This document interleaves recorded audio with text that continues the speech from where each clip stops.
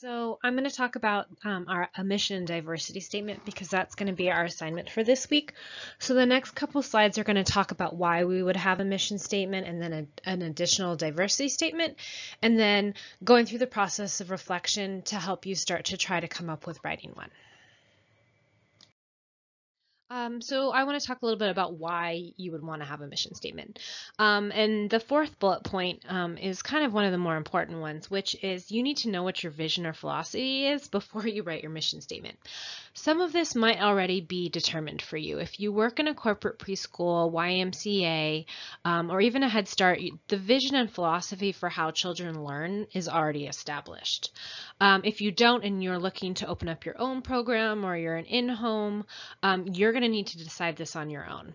And it kind of has to do with educational theory. So if you are running a Waldorf school, Steiner's work is going to be deeply important to you. If you're Reggio or project-based, that's your vision of what your program is, and you need to be able to communicate that, and that's why we have that mission statement. Our mission statement takes our ideas of our educational theory or philosophy, and it gives us the framework for achieving those goals. So all the people that we work with, possibly our funders, our board of directors, our staff employees, teachers, and families are all on the same page. So it clearly and succinctly communicates what our goals are for our program, what the purpose of our program is, and then any framework for achieving those goals. It also communicates to parents, and I think this is deeply important, the type of program that they are in. If a parent wants an academic program and you are a Waldorf or Reggio, that is a real issue, and it might not be something that be resolved, and the family might be more suited to a program that's going to do some of those academic goals. And that's not a failure on your part or a failure on the family's part. It's just that you have different educational ideas for that child. So you really want it to communicate what you are looking for and how a child learns so that there aren't any conflicts coming up later. So on the left-hand side, we're going to talk about early childhood education programs mission statements and then early childhood education program diversity statements. These are going to be a little bit different, and they're actually going to be two documents that you're going to submit within your assignment for this week. So for a program's mission statement, a vision and a mission statement, they're a set of goals, and they are reflected in our planning, our policies, and procedures. And that's a lot of what this class is about, is how do you plan a quality program? What policies and procedures are going to support it, and then how do you implement it? So having clear goals is going to be supported by all of these things. Those plans, policies, and procedures are influenced by planning and implementing in all aspects of your school's program. The curriculum, your services, the activities offered, family involvement, how even your facility is managed, and then your hiring policies and even your financial management and where you choose to spend your money.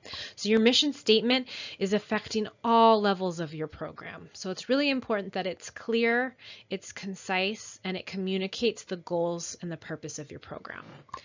And then if you look to the right-hand side, it's talking about our diversity statement. And our diversity statement really clarifies our purpose regarding the program's goals for diversity. If you look on page 43 of the textbook, it's going to have examples of diversity mission statements and kind of what other programs are working on. Positive representation in the classroom is really important, and as most of us are working within diverse communities, linguistically, ethnically, racially, we need to reflect and positively represent the diversity that we see within our program.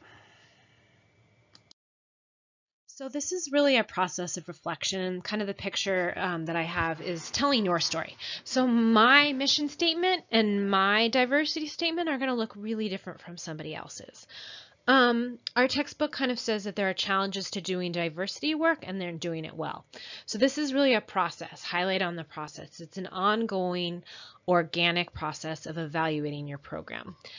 This assignment where we're working through this might be your first time ever writing a mission statement or thinking critically about diversity in the programs that you work on. So take some time throughout the week to jot down ideas while you're doing the readings. You can put it on your phone or on a piece of paper, but you're just going to want to think about things that you read that make sense to you or spark an interest in your mind, and then you can come back to it and maybe journal with it. You're also going to want to take time as you're reading throughout the week to reflect on yourself and what type of programs you work within. How best can you clarify and communicate your vision? Because you really want to inspire the best change within your staff and your families, and you want to support your families. So how can you make your program outstanding? How can you support diversity? How can you inspire staff to support children better? Those are all kind of the questions that we're going to be working for. And our mission statement is a great place to start, because it's going to communicate the vision that you have. So you're telling your staff, this is how we're going to handle diversity. This is the goals that we have, and this is the framework we have in order to get us there.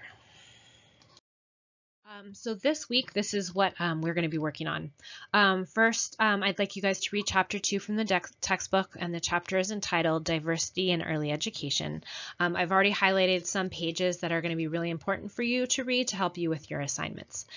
Then I also have chapter 2 from the anti-bias curriculum, and that's a PDF on Canvas. And then there's also, I think it's a 3-page excerpt from the same curriculum, and it's called the Anti-Bias Mission Statement. And this is really going to help you come up with your diversity statement.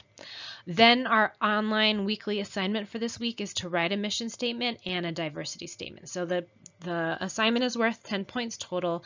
The mission statement will be worth 5, and the diversity statement will be worth 5.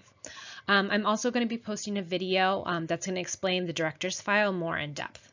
In the discussion board, we're going to be discussing holiday policies, and I talked about this a little bit, but I'd like you to chime in with your own experiences with programs that celebrate and then do not celebrate holidays. We're each coming from different places, and I'd love to hear how you guys celebrate holidays.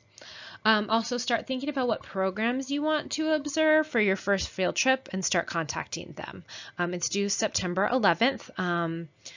So start emailing or calling. You need to have prior approval before you show up at a school. So just writing an email and not getting a response back wouldn't be prior approval. You'll need to actually speak to somebody or somebody to agree to have you come over email.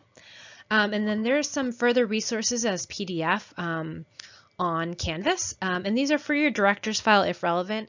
If diversity is something, or the universal design for learning is something that's going to be important to your program, or you're having issues with celebrating holidays, the 3 resources that I've listed would be good for you to download and save for your director's file.